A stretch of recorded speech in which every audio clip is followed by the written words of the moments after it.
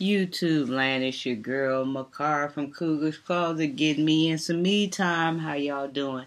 So listen, I'm on this Quora blog, and I really like the Quora blog. If this is your first time joining me, I'm on Quora, and I like to go on here. Like I said before, this is for the newcomers. I like Quora because it is a community that are very sensitive to people's reality. There's a lot of people right now in this transition, and that's why I mess with this core, that's going through different things, different heartbreaks, different failures, and some people don't know how to deal with these things, how to combat them, how to get over them, how to win. And what I like with Quora is this community is a friendly blog community where they help you find answers to get past whatever you are going through. That's what I like about Quora. So I'm going to read this one. This one talks about if your partner gets chronically sick right after marriage, should you go or should you stay? If you got married to someone who became chronically sick immediately after getting married and there is no cure, how likely are you to leave your spouse? And see, before I get into this, let me say this too. I have heard situations or women tell me situations that happen, right, where they couldn't see through the situation, but I didn't say anything. I just listened to their story. I knew a lady that she was in her like late 50s and she couldn't find, the love of her life or whatever. And so we worked together. And she was telling me this story where finally she found the love of her life, because I love to hear how people come together. This wasn't the best romantic story. But like I said, I like to listen to anything that has to do with love or how two people get entangled. I love it because I'm infatuated with love, although I can't find it. But it was this lady, right? She was in her 50s and she couldn't find a man, and finally she found love for the first time. And so I asked her, how did it come about? And this is why we was working from side by side or on a conveyor belt or something. So she told me that she had found the love of her life. And basically after they got married, like he died like 3 to 6 months after. And I asked her what happened, or how they met rather. She told me she was by herself one day and she wanted to go to the mall, and she was walking around and she went to the mall, and all of a sudden this guy came up to her and they started hanging out and they started kicking it and they fell in love and they started doing this and they started doing that and righty this. It was just a fairy tale. Well, she said she got up to go to work or whatever, and it was a normal day, like, whatever. After they had tied the knot, somewhere in this 6-month journey or whatever. And she said it was a regular morning or whatever. She got up, he was prancing and dancing around the house or whatever. So as she gets to work later on, she gets a call that she needs to get to the hospital. So she leaves work or whatever and she goes to the hospital or whatever. And what's them things, them things in your head or whatever, her aneurysm. Something along the lines where he had an aneurysm or something was going on. Blood clot somewhere, something. I don't know. It's been so long, y'all. But the bottom line was they opened the man up. And when they opened him up, I don't know if she said it was a blood clot in his leg or something, but it was something going on. But whatever, when they opened him up, it traveled up to his head and it busted, and he died immediately on the spot.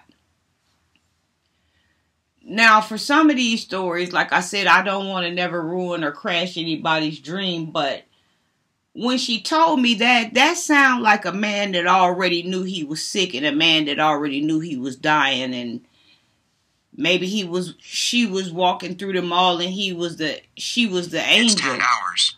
Or whatever, and he wanted to spend his last days. There's so many things that could go into that. Or maybe he was single all his life and he never wanted anybody seriously, and maybe he probably wasn't good to his kids and he knew, nobody was going to be around, so he just kind of saw her and stole her light, and whatever. But whatever, she got something out of it because she had never been married before. So I know about these situations on Quora because I've met people in these type of situations. So nothing on Quora is far-fetched to me. Like, I can relate so deep to it because I've crossed the paths of so many lives with so many stories like this, like with people going through these type of situations or traumatic situations or not being able to see or whatever the deal is. I've dealt with all of these things, so I really like this blog here. So what would you do if you married somebody and all of a sudden they became sick, or they didn't tell you beforehand that they were sick? And I did a video about this. It wasn't geared all the way towards this. I was talking about some stuff and somehow it got wrapped into this about, sometimes you do have to be careful because sometimes people. If you got married to someone who became chronically sick immediately after getting married and there is no cure, how are you likely to leave? Are you likely to leave your spouse? So we got 22 comments on here. Before my husband and I got married, he was over 500 pounds, but I didn't care about the outside. The inside was beautiful. He was afraid that he wouldn't be here much longer. Well, he knew, so he wasn't trying to do anything, crazy or anything by her. He knew. He was afraid that he wouldn't be here much longer at his weight. And I told him that I wouldn't willingly go into a marriage with someone who knew they were going to die soon. But if we got married and then he got sick, I was in for it for the long haul. When we first got married, he walked with a cane, so I did all the grocery shopping. We shared the housework with him doing what he could from a sitting position. He vacuumed and moved a chair into the next spot. He had a tall stool in the kitchen so he could sit and cook and do dishes. He eventually had a gastric bypass and was losing weight. No more cane, able to get on his knees to clean the bathroom. But by the time I was diagnosed, with rheumatoid arthritis, some days I could hardly walk and rarely able to lift a pan off the stove. So I applied for SSDI, and not having the stress and strain of working helped tremendously. After 12 years of marriage, he was diagnosed with pancreatic cancer. I ended up being his 24/7 caregiver at the end. When he passed at home, the hospice nurse came out and had to bathe him before calling the funeral home. And I asked if I could help and felt so honored that I could do this for him. I would give anything to have my husband back, but wouldn't trade the experience of caring for him for anything. It was wonderful that each of us was able to care for each other when we needed it. I mean, I was able to take care of him when we first got married. Then he was fit and able to care for me when I needed it. And in the end, I had the strength and ability to care for him. Now that's fair. I'm all about fairness. He didn't try to bamboozle her. He told her off top he was sick. But some mates don't do this. And you marry them and then you find out they sick. And then when you file for a divorce because you feel like you've been robbed and you feel like you've been cheated, now everybody, the family, want to talk about you like you a dirty dog for leaving when he got sick, when the truth was he or she didn't tell you that they was sick. And they knew they was sick And the family might have knew they were sick. And sometimes adults get into things and their family don't know they sick. But that person knows. So let's go into the comments and see what's going on. My son got married and within a year he was diagnosed with MS.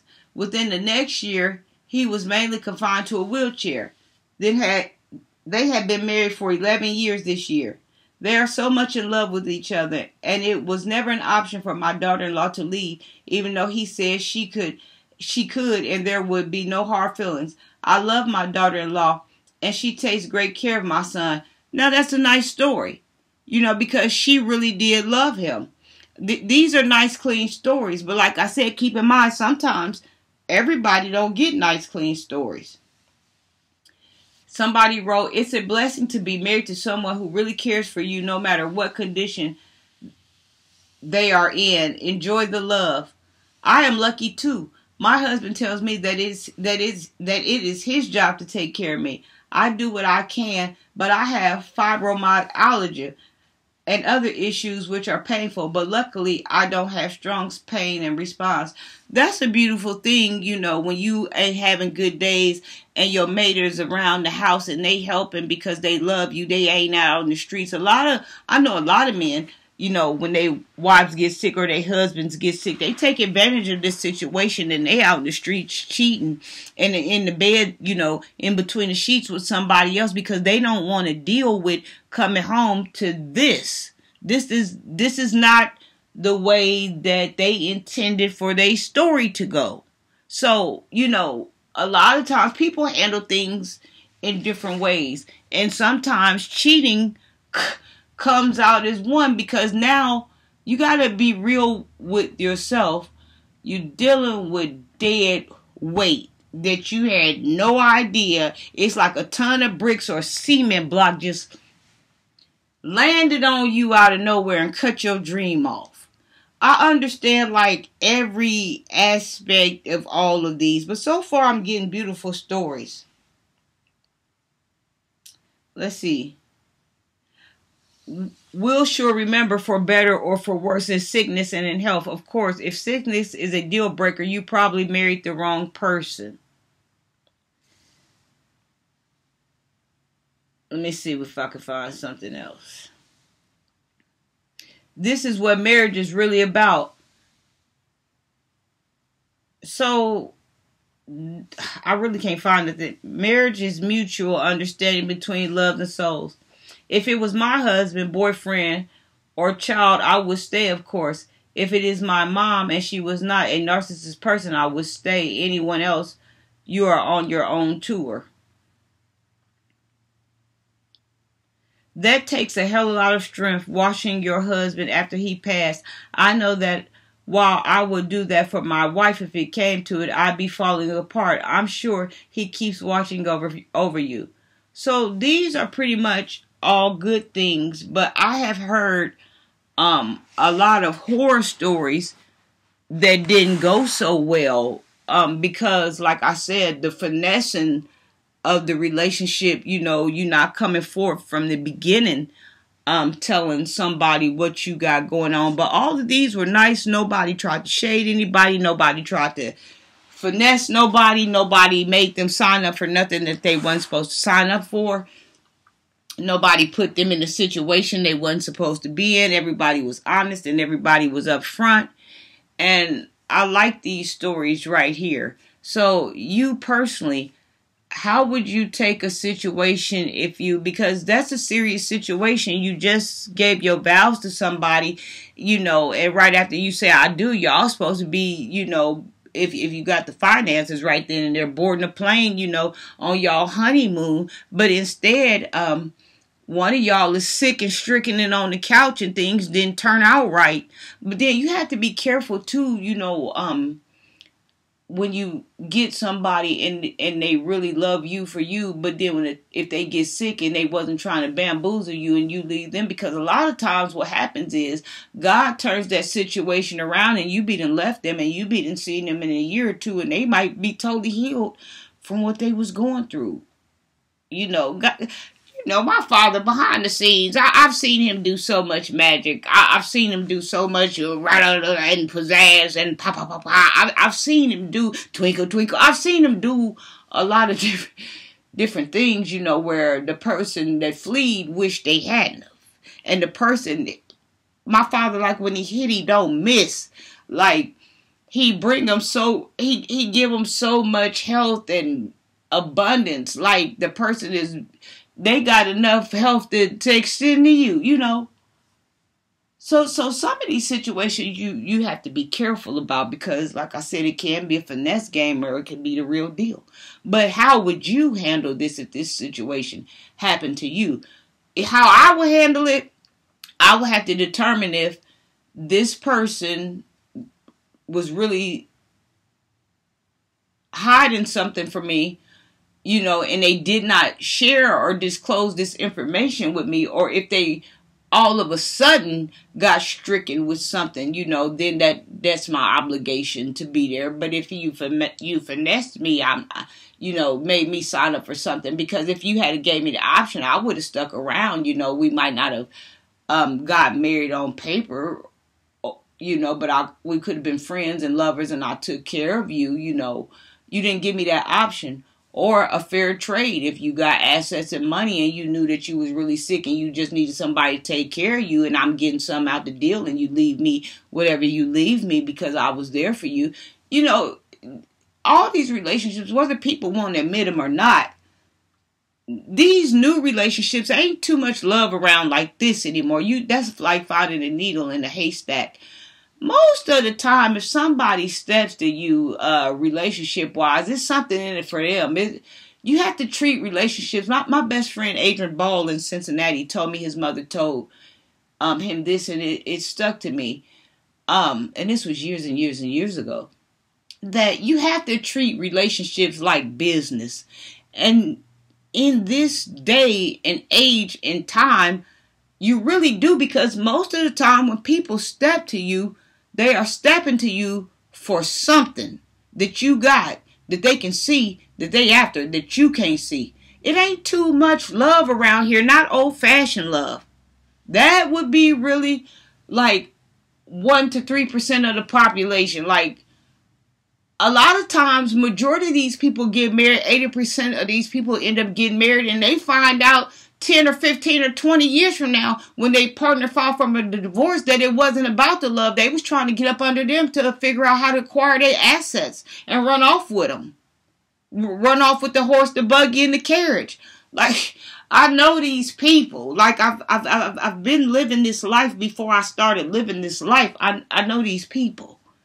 But anyway, y'all, let me get off of here and get ready to kill this damn ant, because I found a new one. And oh, God, I sprayed my butt off yesterday, but I found a new one. The saga continues.